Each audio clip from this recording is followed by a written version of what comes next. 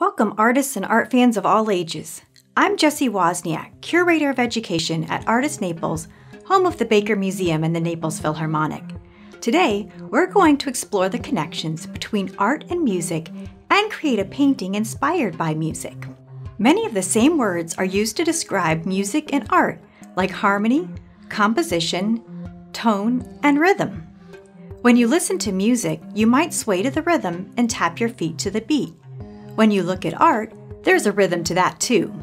Colors, lines, and shapes can create a rhythm for your eyes to move through the painting. Musical tone refers to a sound's pitch, quality, and intensity.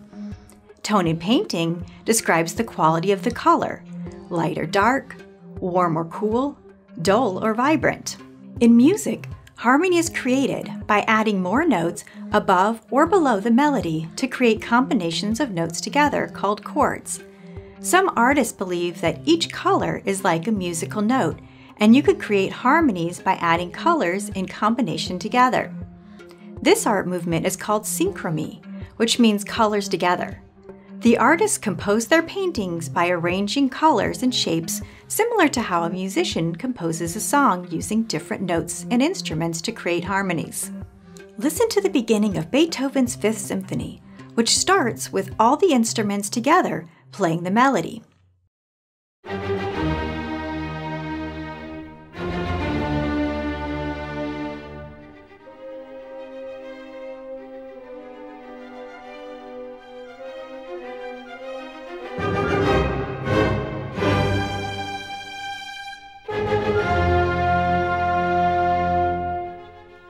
As the music develops, Beethoven adds harmonies above and below the melody.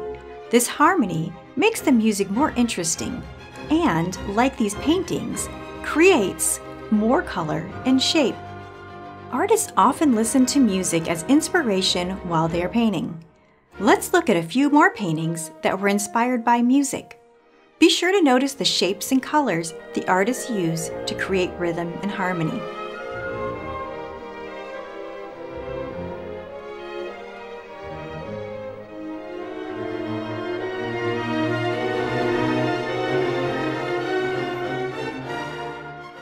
I hope you're starting to feel inspired because now it's our turn to paint to music. The first thing we need is the music. You can use any style that you like, classical like Beethoven's Fifth Symphony, or maybe some dance music or something jazzy like Glenn Miller's In the Mood.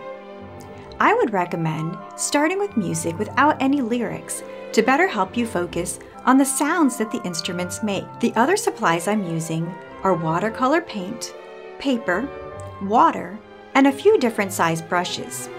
You can use any type of paint or drawing material you have available. Once you have all your materials ready, start the music and just listen with your eyes closed for a moment.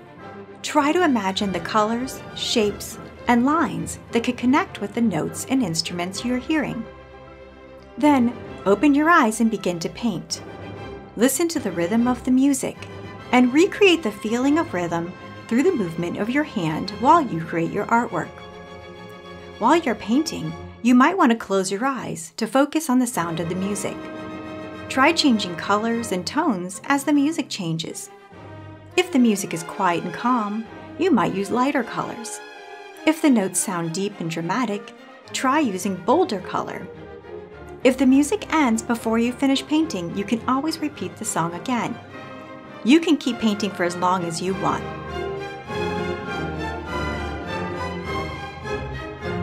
Try listening to a few different songs and create a painting for each one.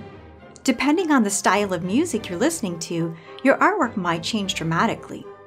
You can also listen to a variety of music while looking at artwork and see what different details you notice, depending on the type of music you choose. I hope you enjoyed learning about the connections between art and music. Have fun and keep the creativity going.